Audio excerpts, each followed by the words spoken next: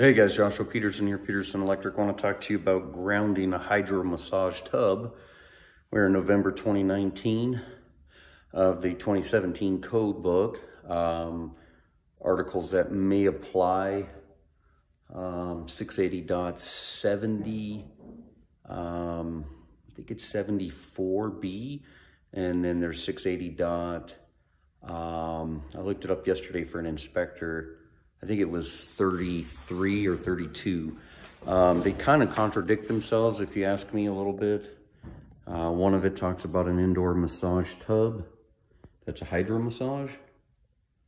Another part of the article talks about the fact that you're going to have to bond it with a number 8 minimum, stranded, insulated, bare.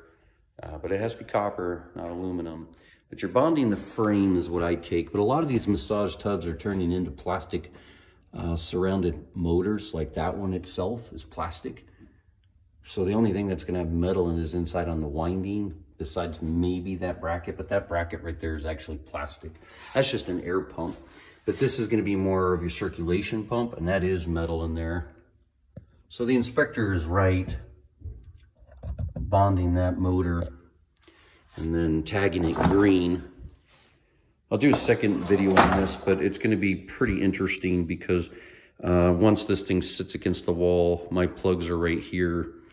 And I was more concerned about I'll never be able to service my plugs unless you pull the whole tub. But then you've got freestanding hot and cold valves over here out of the cement coming up. So they have to detach somehow or it'll just pull out. But we have to have a way to plug these in.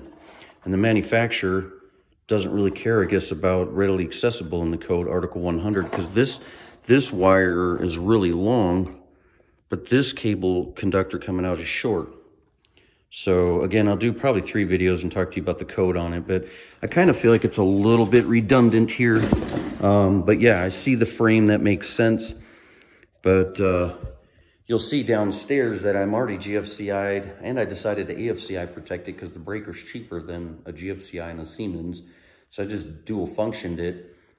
Dedicated 20 amp circuit, a little redundant. These things are probably only pulling about 2 amps with both motors on. I doubt even that. But you got to do that based on manufacturer. So if it had a heater, it would have maybe had 2 circuits. Sometimes you go with 1 if you do your math. But yeah, so I ran a number 6. And this is going to splice. It may actually just go right into that box. And that was the discussion between the GC, me, and the inspector on a 3-way phone call that what's the point of going back to the panel? You know, what we could take it to the ground on the electrode. Excuse me, the ground on the branch circuit, not the electrode. And so yet you'll see in the next video that there's a panel, then there's the water bond. This house is brand new, so it's of course got its UFER, and it's also got the cold water bond upstairs on the main panel outside here. So this is my feed of my conduit to the basement. So that was a number 6.3 Romex, so that's probably a number 8 ground. And yet here I am. That might even be a 10 ground, but here I am with an 8 ground that I'm supposed to have, if not a 6, going back on a 12 gauge, 20 amp, probably a number 12 bare copper. So why is this ground larger than the ground for the branch circuit, but yet the code says you can? I kind of think that's similar to looking at it from a perspective of Article 250.130C when you're grounding some of your branch circuits. You can go to one of the nearest electrodes, but Article 250, I think it's 94 on gas pipe, you can go to a branch circuit that's smaller because it doesn't have a chart that refers you to 250.122 on after the breaker and what size grounds you have to run. So some of it in the code doesn't really make sense, like hot tubs as well. You run a 6.3 Romex.